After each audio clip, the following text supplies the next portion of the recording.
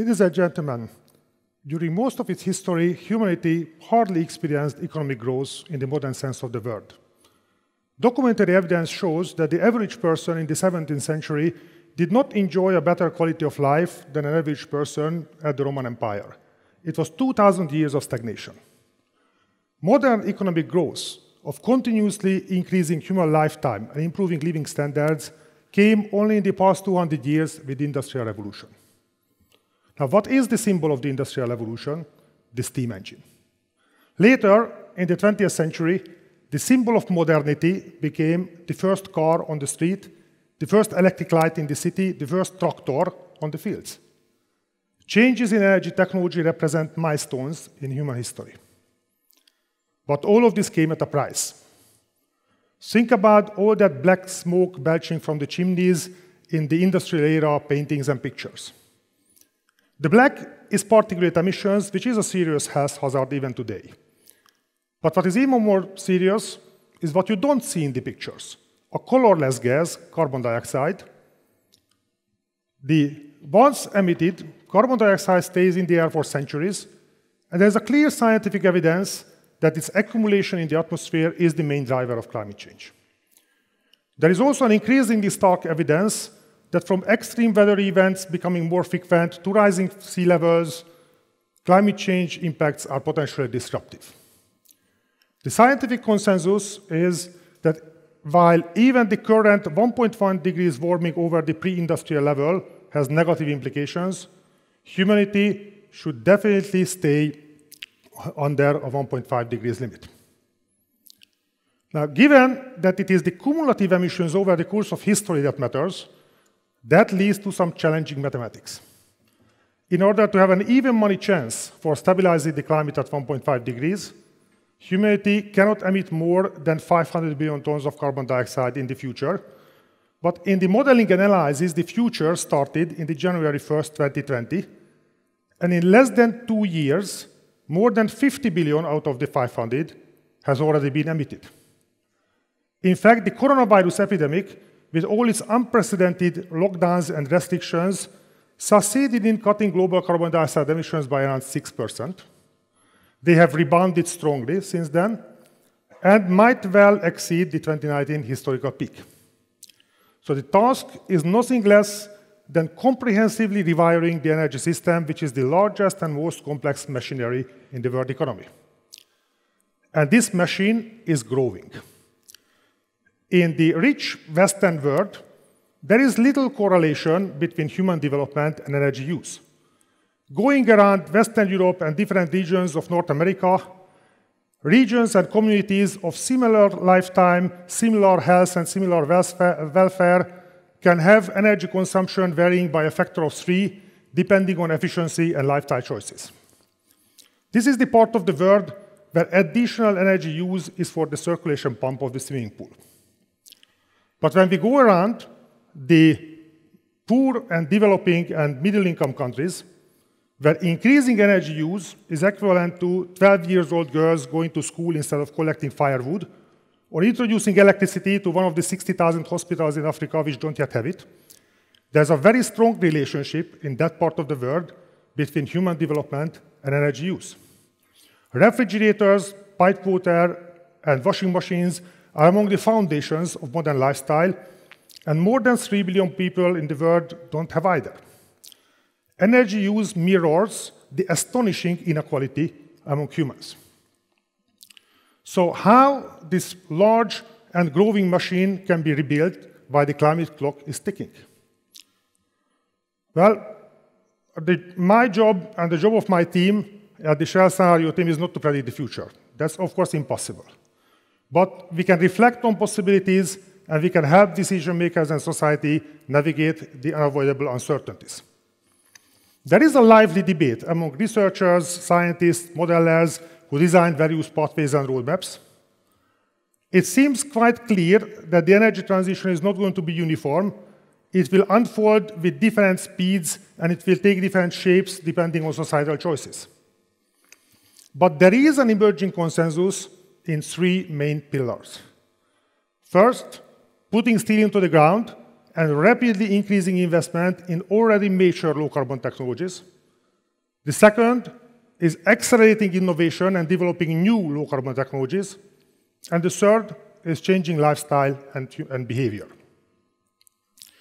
Now, the most important already existing technology is energy efficiency, retrofitting buildings and improving industrial machinery. The potential of that is huge. Here in Hungary, an average building consumes more energy for winter heating than a similar building in Finland, despite the much colder winters over there. So this efficiency potential, sadly, is often neglected. For new low-carbon energy supply, so far, technological progress has been highly uneven. Instead of a clean energy revolution, it would be more precise to talk about a clean electricity revolution. If the symbol of the Industrial Revolution is the steam engine, the symbol of the energy transition is the wind turbine and the solar panel, both of which generates electricity. Now, electricity today is only 20% of the final consumption of energy. The rest is oil products used in cars and trucks, gas heating buildings, or coal used in steel plants. Consequently, the energy transition is not going to unfold in a copy-paste fashion, replacing every fossil fuel with the equivalent low-carbon fuel. It will involve a systemic change. It will necessitate the ramping up the production of low-carbon electricity and bringing that clean electricity into the applications which today use fossil fuels, like electric cars replacing conventional cars, or heat pumps replacing gas boilers in buildings. Now, this will necessitate a massive expansion of the electricity system. Families putting solar panels on their rooftop, by all means, is a good thing. But 100 million family homes with solar panels in Europe or in North America would represent around 10 to 20% of the low-carbon electricity that these societies will likely to use. Given the energy needs of a modern industrial society, the heavy gear have to be brought in. Large ground-based solar projects, thousands and thousands of gigantic wind turbines, other renewable sources like geothermal power, and also nuclear power in societies which decide to use it. And last but not least, an expansion of the transmission system to take the electricity where it is needed.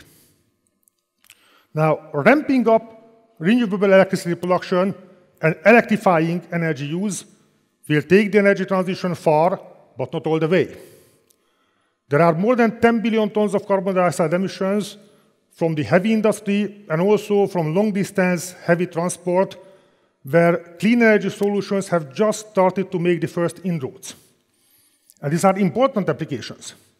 As people around the developing world leave their villages and move to growing megacities, urbanization currently is running at a speed of a Budapest every week. Cities are being built from concrete, bricks, steel, glass, and plastics, precisely the energy-intensive, hard-to-decarbonize industrial commodities. Now, even in those industries, there is no need for breakthroughs in fundamental physics. The science is understood. But there is a need to accelerate industrial innovation, and there is a need to radically shorten the time between the laboratory and large-scale application. Now, innovation and investment are crucial tasks for governments and the industry. But the energy transition will also need a contribution from consumers. Now, nobody will have to go back to the Middle Ages. Nobody has to give up on taking a hot shower or charging a mobile phone. But everybody can reflect on lifestyle and consumption choices. When somebody buys something, factories ramp up to operation, ships and trucks start to move in the delicate interconnected web, which is the global economy. Reasonable and comfortable lifestyle choices can significantly ease the difficulty of the transition journey. Moreover, industry is already working on developing clean energy solutions, but very often those clean energy solutions depend on consumer choices. Building electric car chargers along the highway and powering them with wind turbines doesn't help too much unless consumers buy electric cars, and go to the station with an electric car. A question is often asked what an individual can do. Well, climate change is a global problem, and it will require unprecedented global cooperation. But every individual has a role to play, 3 roles to be more precise. Think about it as wearing 3 hats. The first hat is the hat of a citizen, participant in a political system. Governments pay attention to what citizens think. Now, old school top-down government policy remains absolutely essential. And all around the world, governments will have to implement energy policies which were conventionally deemed to be politically impossible. So make it possible. The second hat of an individual is that of an investor. The financial system channels money from individuals into clean energy investment, and it will have to channel much more, thousands of billions of dollars more. In addition, investors can support the transition by encouraging companies to move further and faster as shareholders. Last but not least, the third hat of an individual is that of a consumer who can use his or her spending power to create market for clean energy innovation. So, ladies and gentlemen, climate change is the defining challenge of the century. Governments, industry, and consumers all have a role and all have a responsibility. It can be tackled, but only by working together. Thank you very much.